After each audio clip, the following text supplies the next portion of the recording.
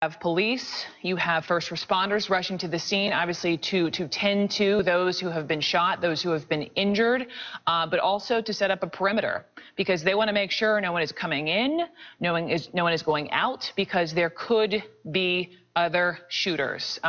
We don't know that, and they don't know that either, and it's that variable that is making them be extra cautious here in cases like this to make sure they are catching anyone who could be responsible or involved in this. Again, this is all happening live. I am checking my email as I'm getting more information from my executive producer. Let's see.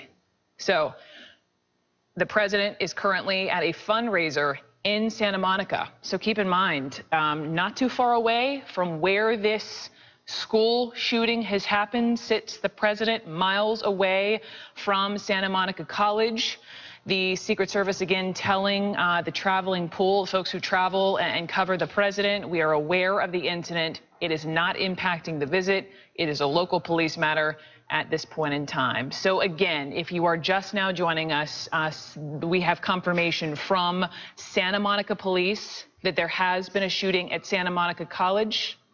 Let's listen. Guns, and I'm like, and then I hear students running and they're like going crazy, and I asked the guy and he goes over, he's like, oh, they're the guy shooting on campus, and I ran to my car as quick as I could. I was just so scared. I didn't know what to do. Like, it's just we thank you for joining us. There are a lot of students behind here, very shaken, very confused by what's taken place here. You can see some of the students behind us here. We're in a group of CHP patrol vehicles at this side of the campus. We've seen helicopters overhead. We've seen also Santa Monica Police and other agencies responding here. We've seen ambulances coming and going.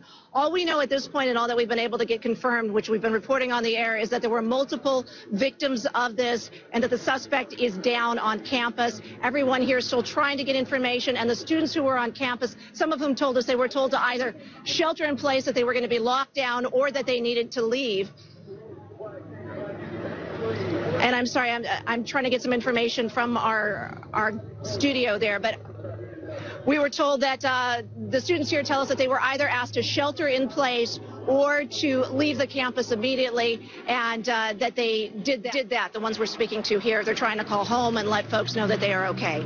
Reporting live here from near the campus, Cara Finstrom, CBS 2 News. Cara, we know you've been scrambling to get information. You've collected a lot in a very short while. I'm going to ask a question and say it the same way that Sandra did a moment ago. You may not have the answer, but we do have confirmation from the Santa Monica